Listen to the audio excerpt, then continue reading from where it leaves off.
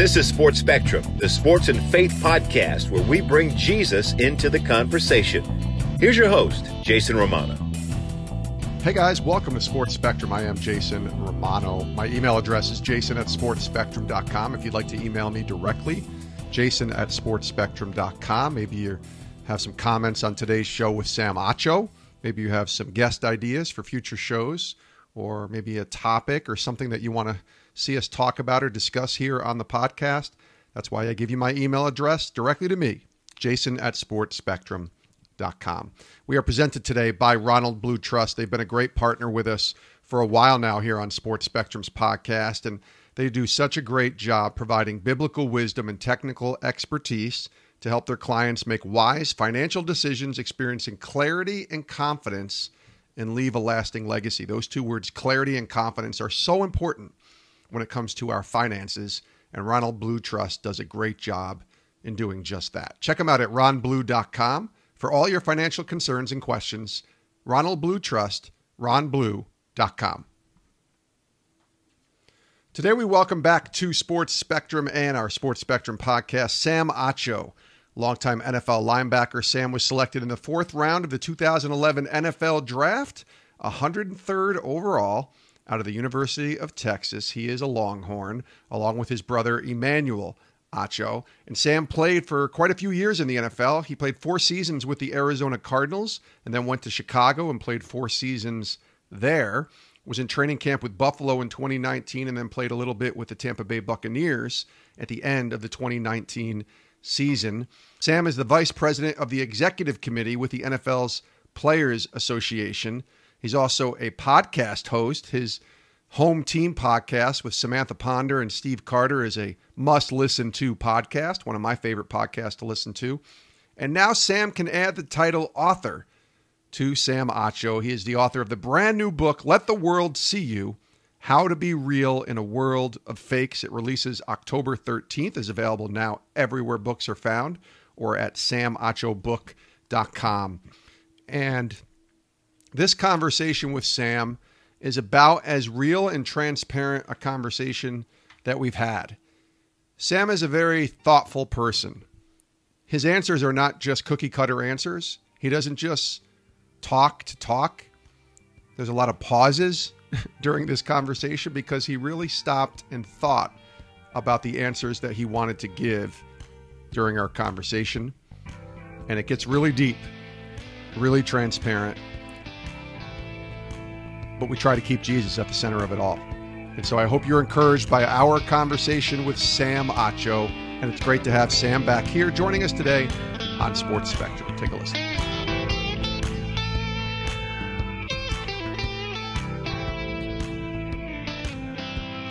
Sam Acho, what's up, brother? Welcome back to Sports Spectrum. Man, it's so good to be on with you, Jason. It's funny, people don't know this. We were just chopping it up for the last 30 or 45 minutes. We should have just hit record during that part of the conversation, right? I know. Yeah, it's good to be on, man. I've been obviously watching you and admiring you. I'm glad that we're friends. We got a chance to know each other these last couple years, whether PAO and all these different things that we've done. So I'm pumped. Do you remember, and I'm asking this question, this isn't even in my prep or anything, but the first time that we met, because I had just had Lecrae on the podcast, and we talked to him, and I mentioned in my intro, I didn't mention this during the interview with Lecrae because he has a new book too and a new album, and it's just so many great things he's doing. And I said, the first time I met Lecrae was actually the first time I met you in person. It was in Phoenix, downtown Phoenix, at this Super Bowl gathering. I don't even know if I call it a party, right? You were careful. It's not a party. It's a gathering. Do you remember that? Yes. It was, we called it the Super Bowl Super Friends Party. And so what it was, and I didn't know that was the first time we met, but man, that was so much fun. In person. So, in person. Yeah. Well, what it was in 2014, the Super Bowl was in Phoenix, Arizona. Mm-hmm. And I was playing for the Cardinals at the time. And I had a feeling it was going to be my last year in Arizona, and the Super Bowl was there, and I love throwing parties. So I got with some friends. I said, hey, what if we could throw this really fun party, but not like the other Super Bowl parties you hear about. We hear about all these parties, like the Maxim party or the Playboy party or whatever. I'm like, no, I want to be able to go to a place where people aren't asking me for things or taking, I want to go to a place where I can be amongst my peers who love Jesus, who want to have a good time, but who don't want to go to the Maxim or the Playboy party. And And so my friend said, well, let's just create it. And so we did. And so I invited you, we invited Lecrae, invited Jordan Sparks, Trip, well, Tadashi came, Yep. all these different people. So pretty much we said, let's get movie stars, millionaires, athletes, and actors and actresses. That was kind of the whole mindset. I And have it been was to a lot of blast. parties. Let me tell you something, Sam. I've been to a lot of ESPN parties and other parties for work, and it was hard to find. I remember walking downtown, and it was like this side alley and going up this elevator, and then it was like, oh, this is awesome. Look at this place where we got. It was pretty cool. It was a lot of fun, too. It was perfect for me because I'm not a party guy, and the last thing I really want to do is go to these kind of souped up parties that you just described. I just really wanted to chill and hang out, and that's exactly what it was. And we got to meet some cool people in the process. Yeah, and the whole point was just to get to a place where, because oftentimes as any kind of celebrity or anybody with influence or whatever, you're always getting asked for things. You're always getting pulled in different directions. Hey, come show up at my party. We'll pay you to make an appearance. Or you go there and people are asking for your autograph or whatever. Yeah. And I said, what if we could create a space where these people who are always getting asked for things, what if we just gave them something? So we actually set up this space and had some really awesome food, gave them some really, really nice woof out of, curated gifts. And it was just a blast. And I loved it. It was a lot of fun. So, Sam, I got to ask you about this new book. First of all, you and your bro both have new books within just a few weeks of each other. You have a book, October 13th, Let the World See You, How to Be Real in a World of Fakes. You can see it at the bottom line. If you're watching this interview, order it at samachobook.com. I'm going to get a lot of promotion for your book, Sam, because I love you, brother. And I want people to read this. And then Emmanuel, who was on the podcast with you way back, I think it was like episode 5 that we taped an interview together. He's got a book coming out as well in November. So what's this like? You and your bro both putting out books within a few weeks of each other. That's pretty awesome. Yeah, it's interesting. So for me with my book, I remember, we'll get into it later, but I've been working on it for some years. Just God's been doing stuff in my heart, and I'll tell that story later. But with Emmanuel, it's just been interesting, the rise from his uncomfortable conversations, and so that rise turned into this book. And so his is coming out on his birthday, which is in November. Mine's coming out October 13th. And I think it's actually really cool because he and I are very different, but I just think it's interesting and awesome and kind of God to be using us in unique ways at this very moment for this specific time. Yeah, I think it's great. And I love watching him and his sort of, I don't want to call it image, but his stature kind of increased certainly, and being on that uncomfortable conversations and watching you and doing the amazing things that you're doing with the book. You got this podcast that you have out with Home Team with Sam and Steve. And I love listening to that podcast as well. But let's talk about the book. Let the World See You. When we had you on last, I want to let people hear this. It was a year ago in November of 2019. And you were telling us about this book that you were working on. You had just signed a deal, I think, and it was coming out, quote unquote, next year. But we didn't know when next year was. Well, now we know it's here, and it's October 13th. Let the World See You. Tell us about the book and what people can expect. Yeah, well, even just taking me back to that moment, we were on the phone, and I was a free agent. I had just signed with the Tampa Bay Buccaneers. And not long before that, I had signed this book deal.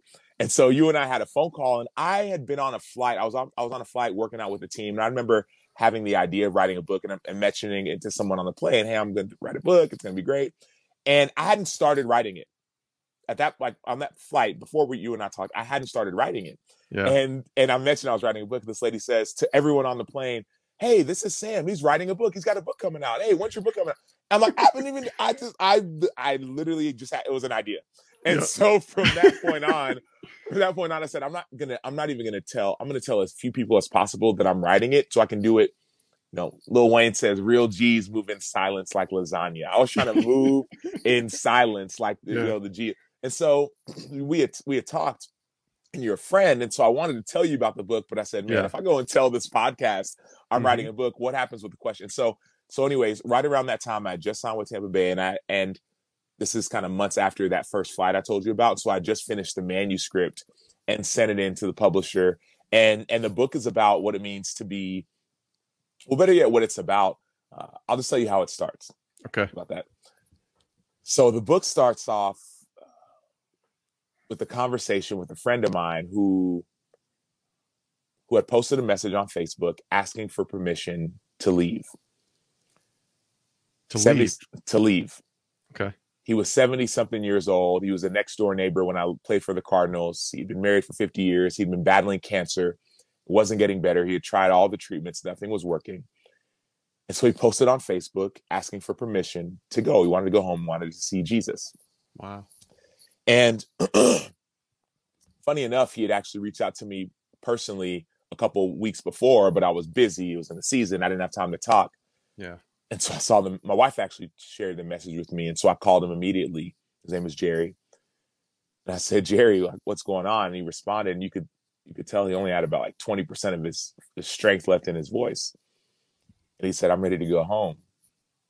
So I'm ready to go home. And for me, that never made sense. I never really experienced death before. I hadn't lost too many friends and didn't know what that really meant.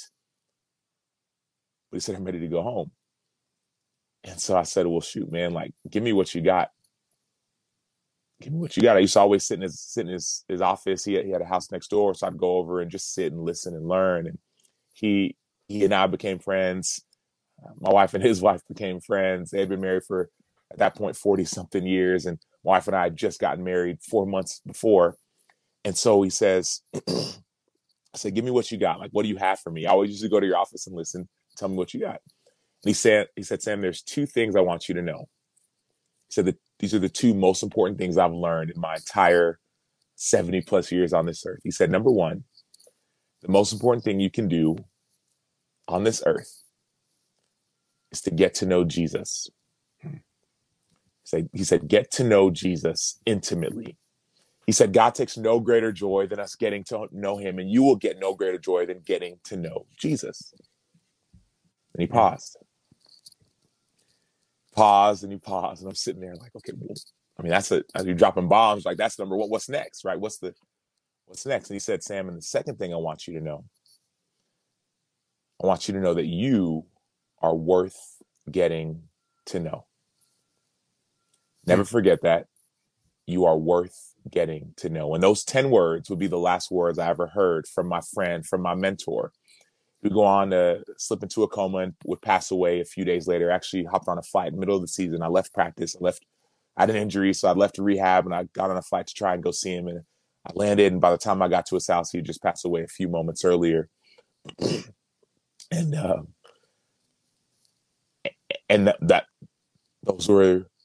was his message, that I was worth getting to know. And for whatever reason, I never believed that I was worth getting to know. I thought people wanted to know me because I was a football player, or because I was this smart guy, or put on these masks. And he said, no, Sam, you are worth getting to know.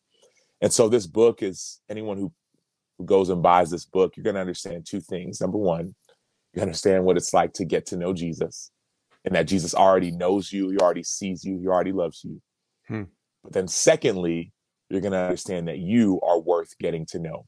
And my goal and my prayer is that you, like me, would never forget that.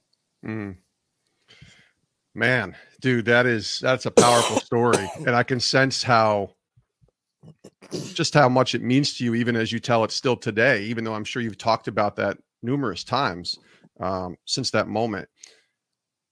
Tell me about the process of writing this book, because I've written 2 of them, and I know it's painful. It's hard. And I think in reading what I've read of your book, you're about as vulnerable and open as you can be. And that's what I tried to do with both the books I wrote. But that's hard for a lot of us to do that, to really unpack everything, to say, here you go. It's all out here. What was that process like for you? Writing this book was the most emotional thing I've ever done. So people who know me, many people don't know this because I usually put on masks. A lot of people don't know this about me, but I love language and I love words. And I love how a word can just change things. And even looking at different languages, how different words and different languages have their similarities, right? And so for me, I love writing, but this process of writing, it was an emotional journey, because what people don't know, and you'll read it once you go get that book, people don't know that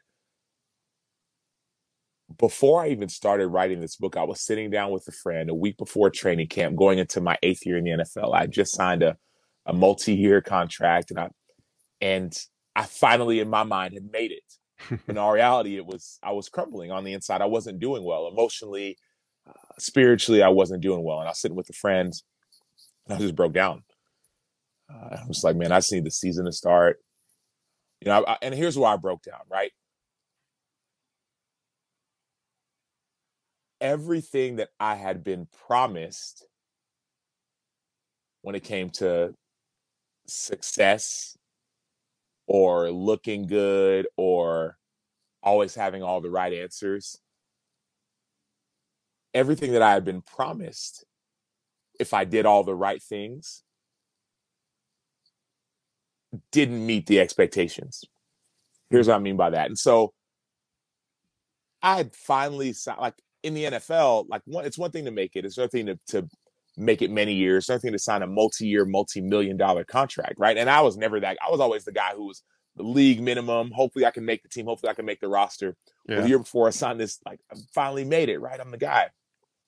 And it seemed like the moment I signed that contract, things just started to go downhill. With my marriage, with me personally, my relationship with my kids, my relationship with my parents, with my friend, it just seemed like things started to go downhill. I'm not saying that money hurts you, but I do have a friend who says money is a magnifier.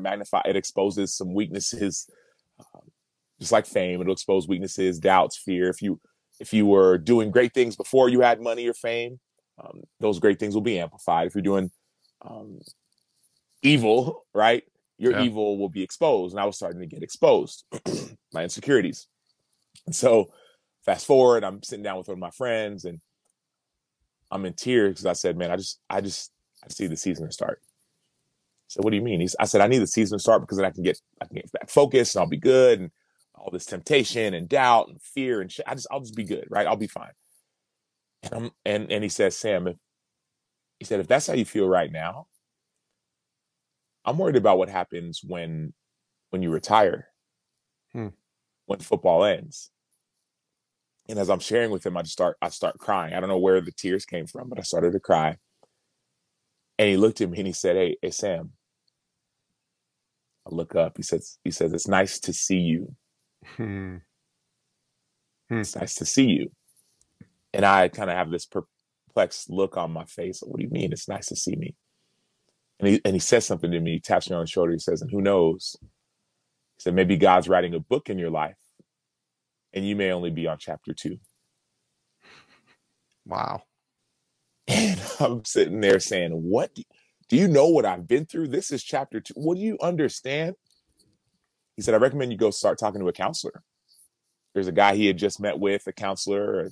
He did a life plan for him. He said, talk to him. It could help. So I did. So I started meeting with this counselor, and the whole goal was to put my smile back on and just to say, yeah, I'm fine. Let me just get in and get out. I'll be good. And he asked me a question I didn't know how to answer. He said, Sam, what do you do when you get angry? Wow. And think about it. He said, what do you do when you get angry? And I said, well, I try not to get angry. He said, come on, Sam. We all get angry. What do you do when you get angry? And I said, I don't get angry. He said, everybody gets angry, Sam. What do you do when you get angry? And I started to cry. I broke down and started to cry. And he looks at me, puts his hand on my heart, on my chest, reminds me to breathe. And he says, it's nice to see you, Sam. Man. Yeah. He said, and oh, by the way, get used to hearing that. And so he recommended that I would start journaling, start listening to music, just some ways to help deal with some of these emotions, right? This journey. And so what I didn't mention is I went to see that counselor the day we reported a training camp. So that morning I'm in a counselor's office, and I leave his office, and I drive down to go to training camp that night. So we report, we go to our meetings, I go to my room, and I start writing, listening to music. And once again, I'm crying again. Like, where is this emotions coming from? I think I've been carrying the weight of all just hiding, and I was hiding my emotions or hiding all this stuff. And this guy saying, no, it's time to be seen. And so I go to practice the next day. We run our conditioning test, and we finish it, and everybody goes inside and they take their showers, and everybody, goes to go get lunch and go to the next meeting. We had a little bit of time in between. I'm just sitting there, just thinking about what I've been going through and these emotions and everything. And one of my teammates walks in, Nick Williams. He played defensive tackle. He and I are good friends. Yeah. And he looks at me, he says, hey, Sam. Sees me slump back in my chair. He says, Sam, you good? And usually I would lie. I'd be like, yeah, I'm fine. I'm just tired. Or, oh yeah, I'm just got some stuff on my mind. And this time, after thinking about me starting to just share more of my journey or whatever's been going on, I didn't even know what was going on. I looked at him and I said, no, I'm not good. I'm not doing good. And he looked back at me and he said, hey man, let it out. He said, whatever's going on inside, you got to let it out. I look back and I look left, look right, because I wasn't sure that I wanted to be seen in that moment. It was just him there, and I started crying. Started crying, and so it's funny. A lot of people who are listening to this, they know how locker rooms are with the country music or rap music or just whatever we got going on the speakers in the locker rooms. Well, another teammate walked in, Danny Trevathan, when I was with the Bears. He sees me sitting back, tears going on, and he immediately goes to the speaker and changes the songs. And the songs that he changed it to, from whatever we were listening to, we changed them to songs about God's love for me. Songs about his love and his kindness, right? A song by Marvin Sapp called He Saw the Best in Me. One of the songs, right? It's songs by Hillsong, all these different songs. And I start to cry even more and more. And what does Danny say when he looks at me? He says, hey, Sam, call me Ach. He said, Ach, it's good to see you. Wow. And so this journey of writing this book has been this journey. And what I didn't mention, this process, so that happened. And fast forward, we had a tumultuous year, really, for me and my family. My wife had some complications with our youngest son. He had just been born, and then she had to have an emergency surgery. She had blood clots, and they didn't know what to do. They had to have an emergency surgery on her. I fast forward, mind you, I mentioned I got the starting spot, multi-year, multi-million-dollar contract. We trade for, who's a good friend of mine now, trade for Khalil Mack, so I get benched. Yeah. 3 weeks later, I tear my pec. I'm out for the season. A few months after that, I lose Jerry, my friend who died. A few weeks after that, my wife's wallet gets stolen. She was a Nigerian citizen, so her temporary citizenship card got stolen. A few weeks after that, my house floods. And a few weeks after that, we're actually supposed to go. My wife and I were celebrating our 5-year anniversary, and I was going to go to South Korea to go speak at this football camp and speak at the school and do a football camp. And my wife couldn't come, and so I was ready to cancel. She said, "No, you should go. You should go."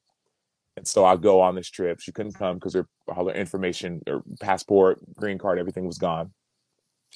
And so I go and I do the football camp. I speak to the school, and my friend who lives out in Korea had set up this great night for my wife and I. We're gonna get some time. It was gonna be great. And so it's just me, and I just go to sleep that night, and I wake up in the middle of the night, and I wake up and I started writing.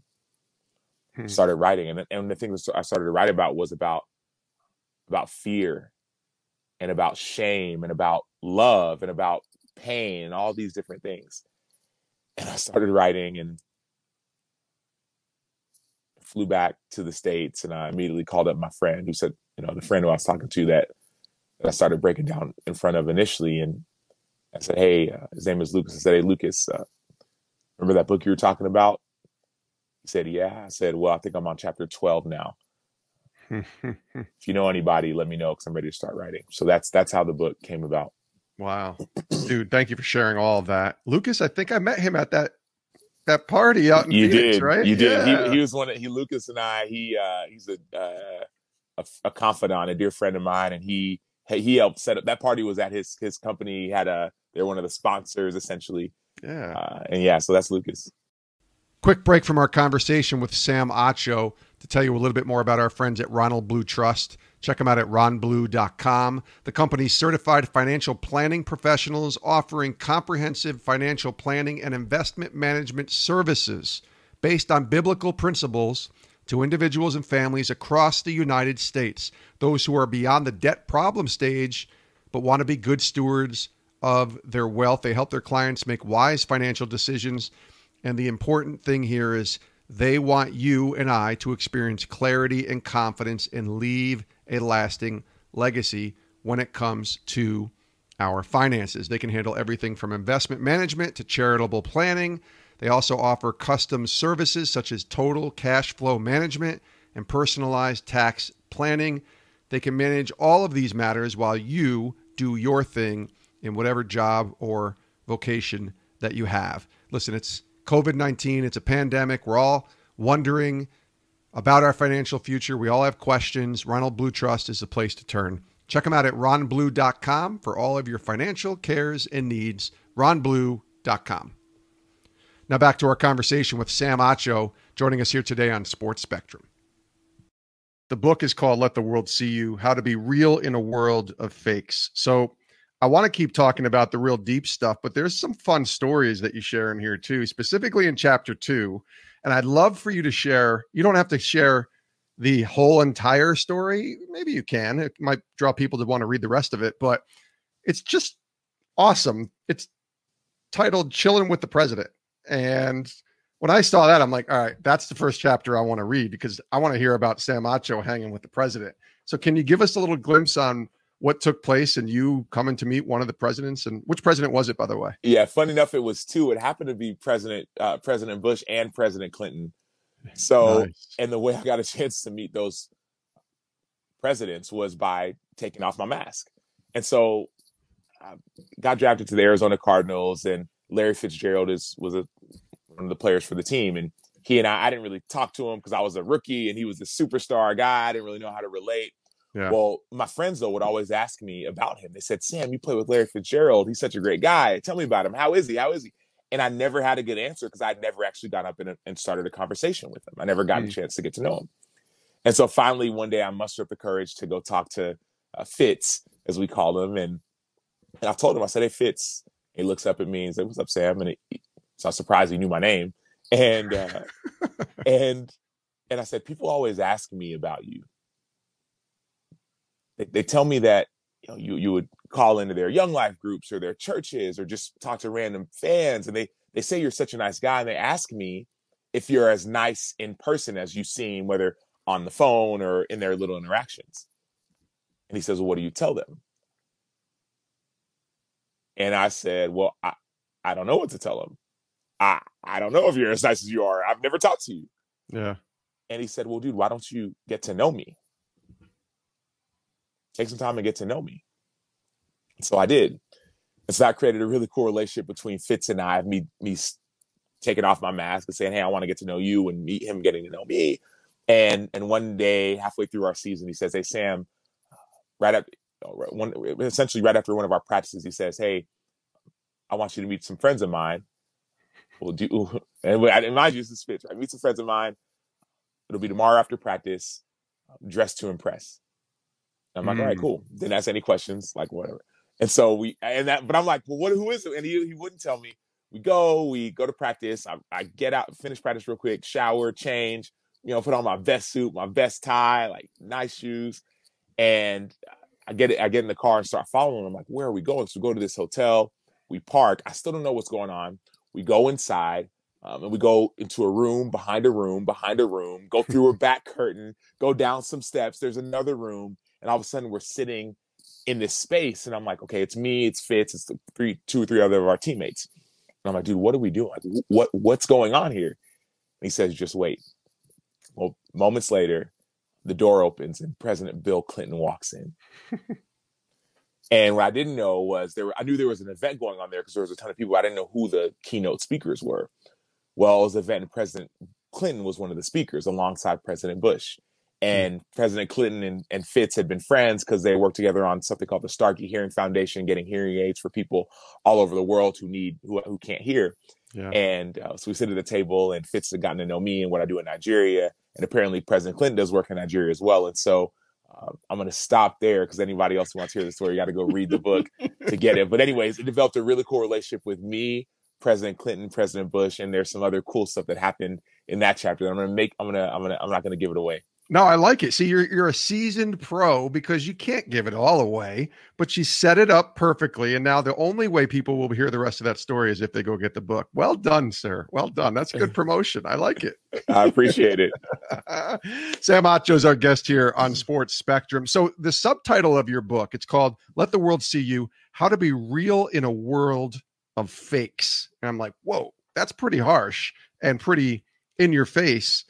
But it is an issue that we have, I think, just not just in the way that you explained your story, but for all of us. It's very hard to be real when you go on Instagram and everything looks great, or you talk to people, how you doing? I'm fine.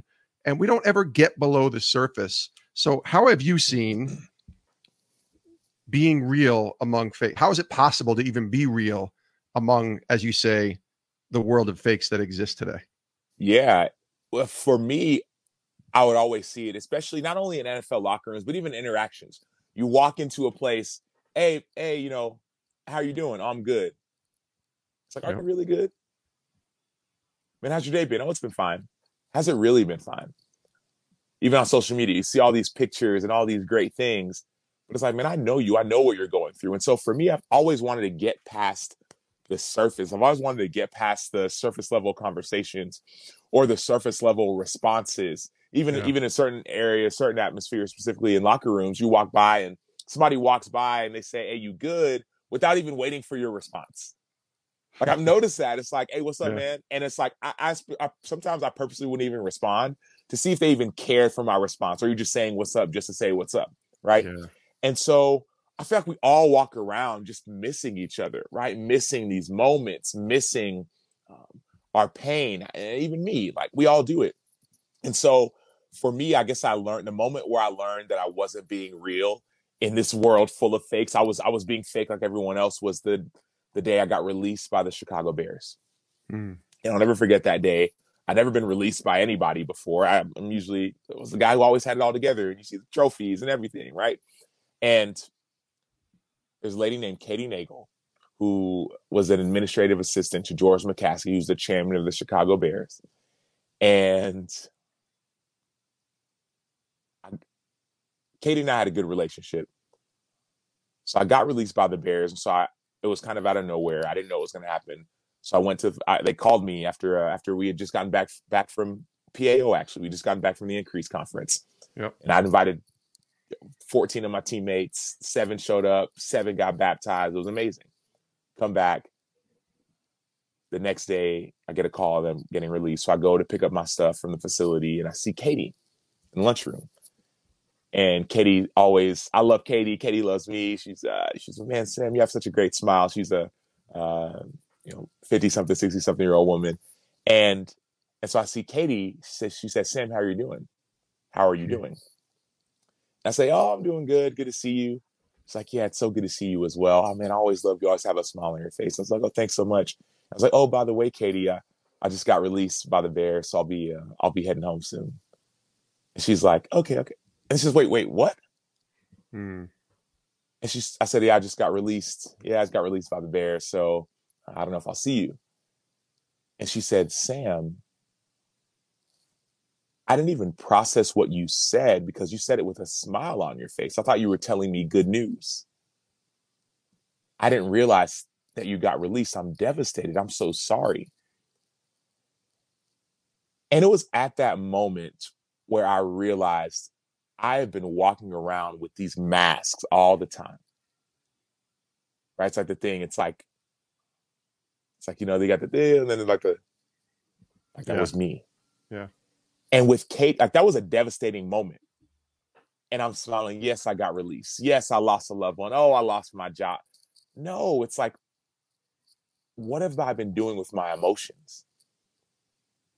What am I trying to hide? And so that was the moment where I realized, to your question of how do you be real in a world full of fakes? You don't hide your emotions. I'm not saying you go around everywhere and you cry in front of everybody and you yell and you scream, you get angry. No, but if there are things that are sad, mourn. If there are things that aren't going good, talk about it. Share with somebody. Seek wise counselor. Go talk to a counselor. Go talk to a friend. Give somebody a hug. That's one of the biggest things for me, right? Like just hugging a brother. Like I need that. Yeah. And so that's how you be real. You don't hide your emotions and you talk about things that are really hurting you. It's often, though, people aren't prepared to handle when you open up. I've had that happen. How you doing? I'm fine. And then I could sense they weren't. I'm saying, you don't seem fine. And then everything comes out because somebody actually took the time to ask them how they were really doing. But then in situations that's happened with me, I'm not always sure if I'm able to handle it and process. Sometimes I just need to listen and, like you say, give them a hug or whatever and let them know that I'm here for them.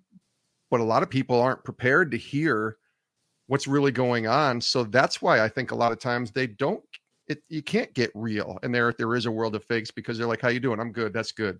And moving on. But what if they say, how you doing? Oh man.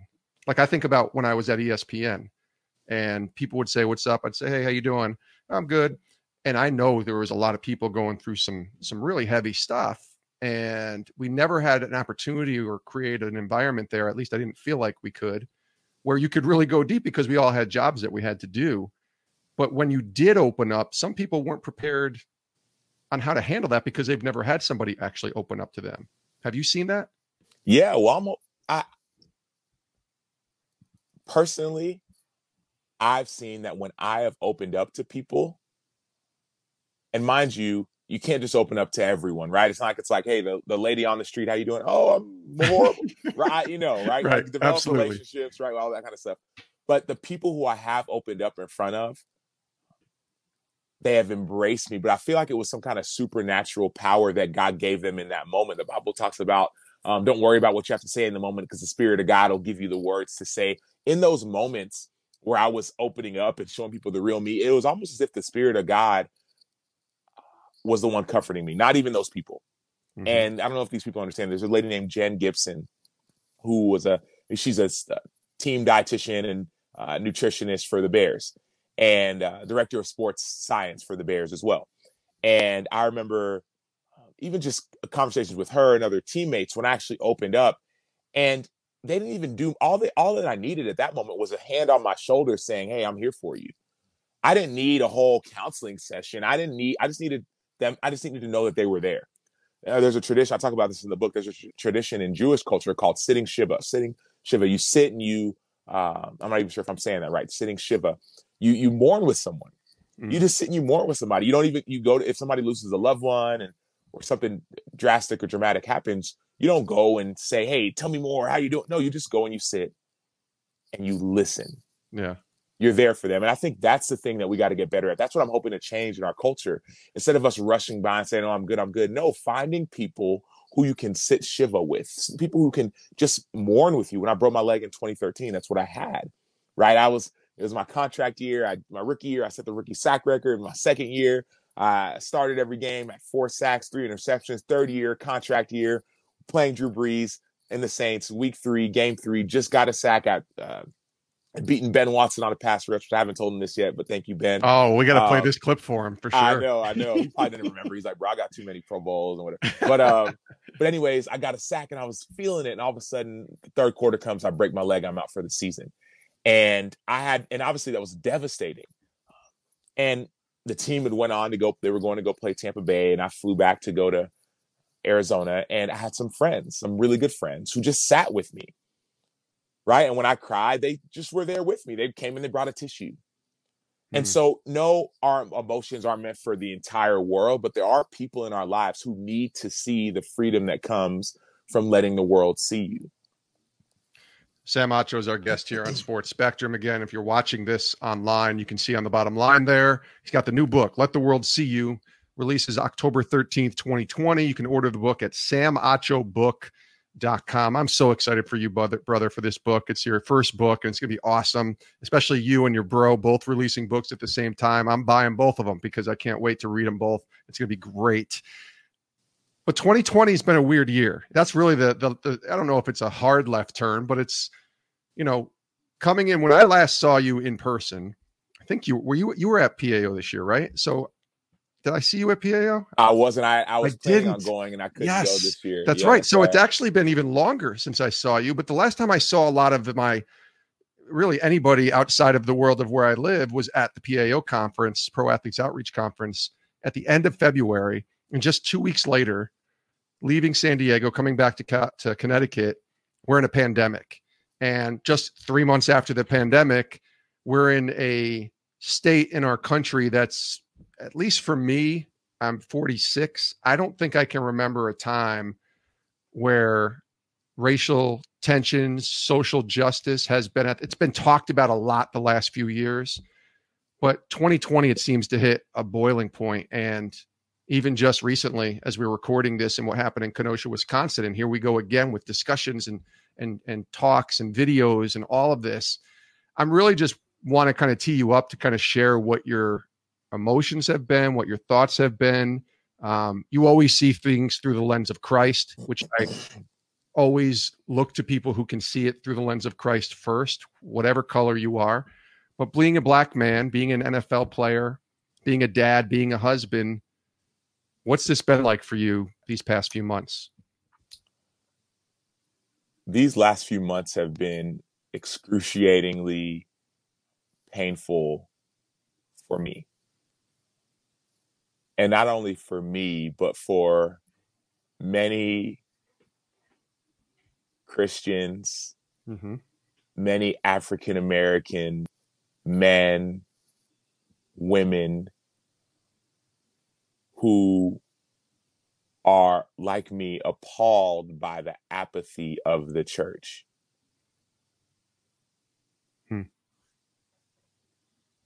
So it's one thing for the injustice it's one thing for an unarmed Black man or woman to get shot. Like that alone is traumatizing. Watching that get shot and get killed. Yeah. See George Floyd, see Breonna Taylor, see Ahmaud Arbery. Jacob Blake, as we're recording this conversation, Jacob Blake has been shot and he's paralyzed now. He's still alive as we're recording this. Yeah. That's one thing. Traumatizing. But there's a whole nother side of trauma to see that, and then to see your white brothers and sisters, quote unquote, brothers and sisters in the body of Christ, right? We're all following Jesus, supposedly. To see them be so dismissive, apathetic, passive,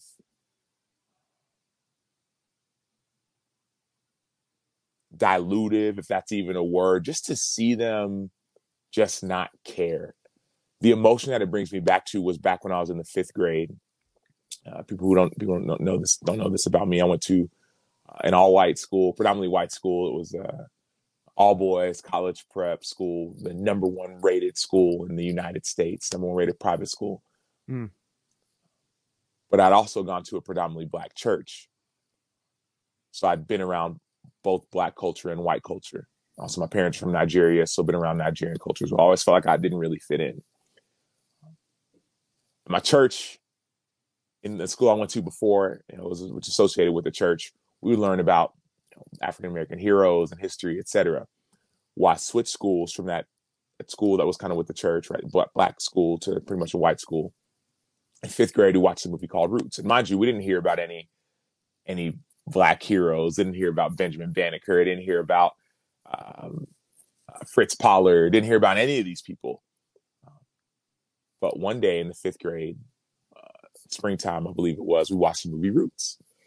Anyone who's seen that movie, it's a movie that actually talks about what happened in American history with slavery and the realities of that.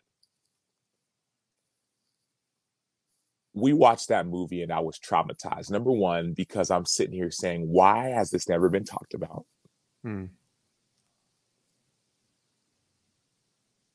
Why am I?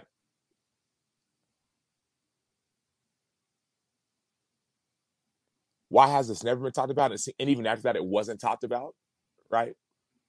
It's not taught in the history books. Like, why is that? But then what was even more traumatic was how dismissive people were of it. Not just the students, but the teachers as well. It's like we had our day or two of watching the movie. It's like, all right, see you guys later. Let's move on to 1876, right? Does nobody care? Like, how can you see Jacob Blake, Ahmaud Arbery, George Floyd be shot, and your first response is, well, what did he do wrong? Better yet, your first response is, let's wait for the evidence. Better yet, you see, well, hey, look, he had a criminal record, so now that justifies him being shot down and killed by the police or by white people because he was in the wrong neighborhood.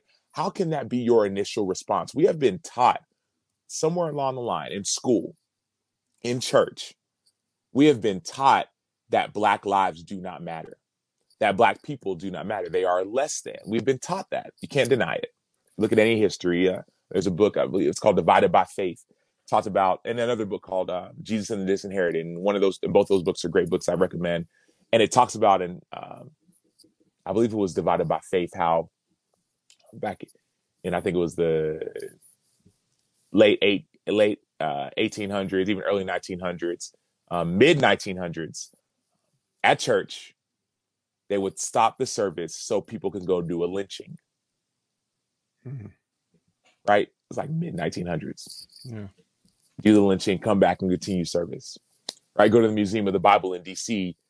There's a Bible called the Negro Bible. And in that Bible that slave owners held, they took out the pages of Exodus. Right? And so we have been taught. You asked what's been most traumatizing for me, the hardest time, how am I handling with these emotions? I'm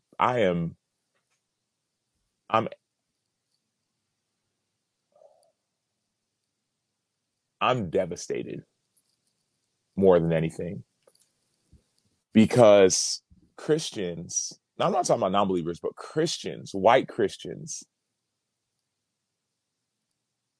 have refused to even acknowledge the plight of their Black brothers and sisters. And so that's been the most traumatizing part for me. And my hope, I can't even end with hope right now. Like, I just want to talk about the trauma, right? Because I can't get away from this. We can't get away from this anymore, right? It's shooting after shooting after shooting, murder after murder. It's not even just the police, right? It's not a police issue, right? Look at Ahmaud Arbery. Those weren't police officers. Those were white people in a neighborhood. That wasn't the police, So, and then it's not the police. It's not people say, well, Black Lives Matter and political. No, man, like it's Jacob Blake. Jacob Blake was shot 7 times in the back as he walked to his car with his kids in the car. Yes, you may say, well, there could have been a gun in the car. Hey, how about you, if you want to detain him, maybe you tase him. Oh, well, we did tase him. So you tased him and you shot him. He wasn't being combative, right? Maybe go and I mean, I would say try and tackle him, but look at George Floyd, right? They had his knee on his neck. 8 minutes, 46 seconds, right? There's some hatred deep down inside a lot of people. And I feel like God is separating the sheep from the wolves. I think that's what's happening right now. A lot of the people I talk to, when George Floyd happened, I called your brother. I texted you, called Pastor Brian Laritz, and had him on the podcast because something was clearly wrong. And there's a lot of people, by the way, I'm raising my hand as a white Christian, who didn't understand, who didn't allow myself to understand, but sees the pain that my Black brothers and sisters and specifically, like you said, my black brothers and sisters in Christ are going through. And so I just wanted to learn and to listen, to lament. That was something Brian Laritz shared. I said, what can I do? He's like, sometimes you just got to lament. He talked about sitting in Shiva, I think was what it was called, for the Jewish custom. You know, that's kind of what lamenting is a lot of times. It's just sitting and lamenting and feeling the pain and having empathy. But I'm most concerned, Sam, because there are people that I know, and I really just want to get your thoughts. I don't know even what the question is, but there are people who I know, very close friends, and others, not just close friends, but different people who, when they hear you or even me ask you about 2020, they tune it out. You know, I saw someone the other day share something on Instagram, and then they shared their followers just to kind of prove a point when they were talking about Jacob Blake. And, you know, they lost like 1,000 followers in 12 hours or something. And the point was that there are people out there who do not want to hear this, or do not want to, who want to put facts. And I get facts. Facts are important, the data and all that. But they don't want to hear the pain. They just want to show the data and make it go away, as how I kind of feel like a lot of people have in different places that I've walked, just want to kind of make it go away. And they'll say racism is wrong, and they're right. Obviously, it's sin, but they don't want to listen. And I don't know. I just want to get your thoughts, because for me, that's been the only thing. Is I feel like we can't talk about this enough. Now, there's going to be people who say, well, the Black Lives Matter movement is Marxist and all these other things, and there's hidden agendas and blah, blah, blah, and politics and all that. I'm putting all that aside and just saying, Sam, you're my black brother, but you're my brother in Christ. You're my friend. And I want to listen to you. I want to feel the pain that you're feeling. I want to understand. I want to hear you. But a lot of people don't want to do that. Have you seen that? Yeah, without a doubt. I just believe that if you are following Jesus, or claim to follow Jesus, or want to follow Jesus, yeah, I feel like we're getting it all wrong. Specifically in the church, I feel like we're getting it all wrong, because we are watering down, even when it comes to sex, right? Bible is clear. Husbands, right? If you look lustfully upon a woman, you've committed adultery in your heart. We want to talk about gay and not gay, but nobody wants to talk about, what about the fact that, like, in the church, it's almost approved. Yeah, you can have sex as much as you want without being married, and we'll just kind of set that one aside because it's going to happen anyway. Like, where is that in Scripture? Abortion, right? Jesus talks about knitting us, Psalm 139:14. While you were in your mother's womb, I knitted you. And yeah, people might take a stand for abortion, right? But it's like, you're cool with the black baby, but you're not cool with the black man. And you don't even regard a black woman unless she's going to go abort her baby. Then you're going to go provide her some services. So we've got it all backwards as Christians. We need to stop. We need to stop, number one. Number two, we need to repent, right? Turn. All that the word repent means is to turn the other way. Yep. And instead of trying to ask, hey, Sam, or black guy, black man, what do I do? Right? Like, look inside yourself, man. Like, God gave you gifts, abilities, talent, skills, a mind. Use it. It's simple.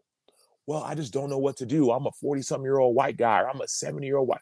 Like, you're qualified to be president. You know what I mean? Like, if you that's what you look at some of these. I was looking at, I think it was Santorum or somebody. People might say it's political, but I'm looking at some of these people. I'm like, bro, how did you even get qualified to be a presidential nominee? You know what I mean? Like, I'm just, because you're white. There it is. You know what I mean? So to all the people who are being apathetic, I would just say, stop it. Like, apathy is not the answer. Mourn for your Black brothers and sisters, and also mourn for yourself, because if that's where your heart's at, where you just are so passive and dismissive of people being murdered, of Black people being murdered, then you've got some major, major issues that you don't even know about. As we wind down, Sam Acho, and this has been really good. I'm glad we had this conversation. I want to lead into this because a lot of what we just talked about actually led you to act in a very unique way. And if you follow Sam on Instagram, you saw that he was part of a group that bought a liquor store and turned it into a food mart. And I thought, okay, Sam, you're doing some awesome things, but what is this all about? And I knew we were going to have you on the show. So I asked you, tell us about that. Why did you do that? And what was that all about? Yeah, that was in direct response to my pain and my anger and my sadness from seeing George Floyd get shot, get murdered, get suffocated, get knelt on. That was in direct response to me driving from Phoenix to Chicago as we were quarantining. I was there doing quarantining and training, whatever you want to call it. Driving back and seeing all the not just the looting or the rioting, but the response, the picture that was painted, right? Everyone ignored that George Floyd got killed. And they're just saying, well, why would you riot? Why would you loot? That's unacceptable. That's inhumane. Yeah, you don't think a white man putting their knee on a Black man's neck for 8 minutes and 46 seconds till he dies, you think that's humane. Like that I was mourning. And I'm very emotional. Emotionally healthy, emotionally intelligent, whatever you want to call it, but I'm emotional. So I wanted to try and channel some of that anger, sadness, that energy somewhere. And so, and that's what I did. And so I reached out to some people who I knew from the Bears, from the Bulls, from the Cubs, from the Blackhawks, from the White Sox. I said, hey, let's go do something. I reached out to a nonprofit leader who I knew in the community named Donita Travis. And I said, hey, what do your kids need? She runs a nonprofit called the By the Hand Club for Kids. I said, what do they need from us? They mentor and serve young kids in the 5 worst neighborhoods in Chicago. When I say worst, neighborhoods that have been forgotten about, neighborhoods that have been disenfranchised. We can get into that later. Yeah.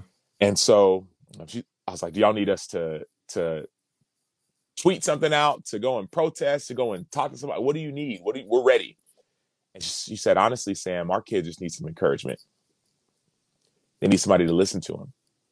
And so that's what we did. So I got pro athletes from essentially all the Chicago teams, Jason Hayward, Jason Kipnis from the Cubs, Mitch Trubisky and Allen Robinson from the Bears, Jonathan Taves and Malcolm Subban from the Blackhawks, Ryan Arcidiacono and Max Strus from the Bulls, Tyler Lancaster and Austin Carr, who both went to Northwestern, one plays for the Saints, one plays for the Packers. Yep. On that initial day. And then Brittany Payton, who's the daughter of Walter Payton. She came. She had just had a traumatic experience as well. We all came. We just sat and we listened. We sat and we listened to the kids, and we had police officers there as well. We all sat in circles, listening circles, and we just listened to them. And what we heard there, I heard despair. I heard doubt. I heard fear. And after that listening session, we did a tour of that community because we wanted to see what some of the looting everyone was talking about. And we wanted to see it. And so during that tour, yes, we saw looting. Yes, we saw buildings that were boarded up. But what we saw, even more so, it was more telling was what the situation was like outside of the looting.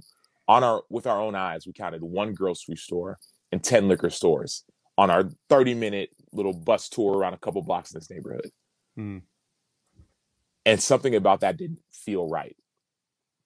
Statistics say in that neighborhood, it's the west side of Chicago, the neighborhood called Austin. It is a food desert. Statistics say that there are 2 grocery stores and 17 liquor stores within a half-mile radius of this neighborhood.